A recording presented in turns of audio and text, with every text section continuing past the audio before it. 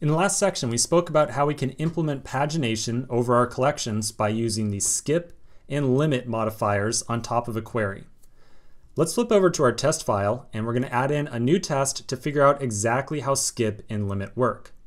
So I'm going to go over to my code editor, and I think maybe a good place to put this test is inside of our existing reading test. So if I open this up, this is where we've been writing in some tests around reading users out of our database. And that's definitely what we want to do right now. We're testing the ability to read users out of our database. So I think this would be a great place to add the test. I'm going to flip down to the bottom of this file and add on a new it block. So I'll add on a new it. And I think a good description for this would be it can skip and limit the result set. So when we're using skip and limit, that's what we're really doing. We are filtering out or filtering the result set. Skip and limit are applied traditionally after some amount of filtering criteria. So in practice, we can still say like, hey, give me all the users with the name of Joe. Maybe I've got many users with the name of Joe. And after we've applied that sort of filter, we can then skip and limit that result set. Okay. Let's go back up to the top of this file. I'm going to find our before each statement. So here it is. I think that a good way to approach this test, or a good way to write it, is going to be to create a number of users, like maybe we'll say 4 different users, and then we will add in a query to fetch just some little window inside of there. Okay, so some just small portion of the users that we create. Right now, our before each is only creating a single user of Joe. So we'll need to add in a couple more new users and then save all of them. Keep in mind that since we're going to have 4 users total here, and we only want to call our done callback once all 4 are saved, that definitely tells me right now, like I'm definitely thinking in my head, that we're going to have to use that promise.all helper again. So we'll save all 4 users simultaneously, and then when they're all done saving, we'll call our done callback. So that'll be our plan. So first, we've got Joe. We need to add in 3 new users here as well. Let's say that we're going to have Maria, Alex, and how about Zach? We'll keep this nice and alphabetical, which will make our lives a little bit easier. So let's start off with Alex. Alex is going to be a new user with the name of Alex. Let's do capitalization correctly. Then we'll add in Maria, who's going to be a new user with the name of Maria. And then finally, Zach, who's a new user with a name of Zach. Okay, so this, again, just creates these records on our server side or in our Node.js program. It does not persist it to our database. To do so, we have to actually call save on each record. Again, like I just mentioned, we have to save all 4 of these in parallel, and only when they are all saved will we call that done callback. And so again, we'll use our promise.all helper to make that happen. So I'm going to pass an array to promise.all, and inside of here, we're going to save each record. So I'll say alex.save, joe.save, maria.save, and zach.save. I'm going to clean up all the existing code that we have underneath here, the joe.save stuff. Let's take it out. So now, I'm going to zoom out for 1 second just so you can see the whole line right here.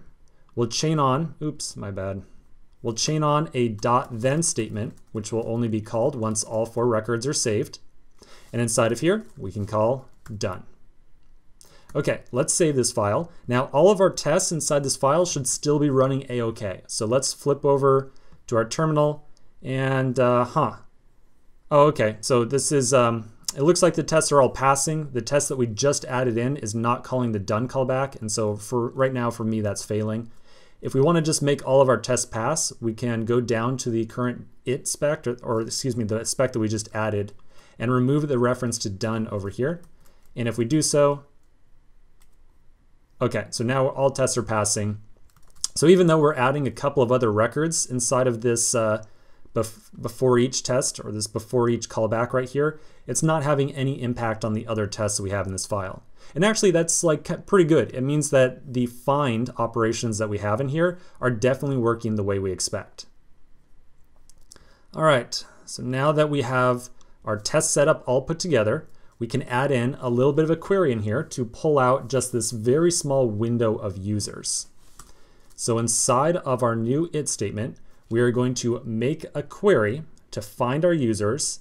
Then we're going to limit and limit and skip the number that we get back. So we'll start off by writing out a query to find all of the users in our user collection. So I'll say user.find, and I'm going to pass in an empty object.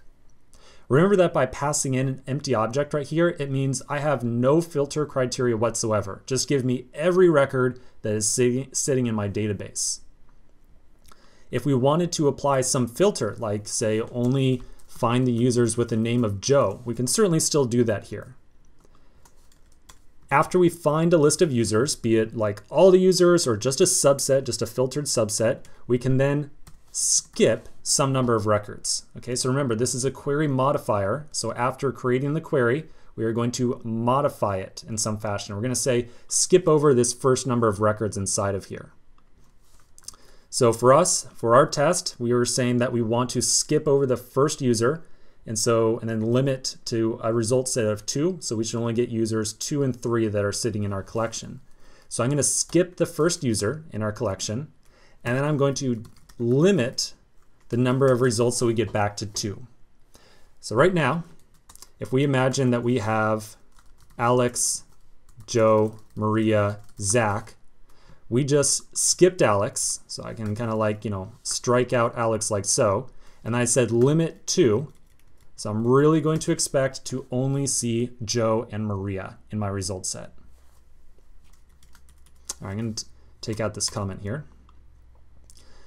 Let's take a quick break because I don't want this to turn into too long a section. We'll take a quick break and then come back and write the actual assertion here. There is maybe going to be a little bit of a rough edge to this, something that we'll need to discuss as well. So I want to make sure we have plenty of time to do that. So let's tackle this in the next section.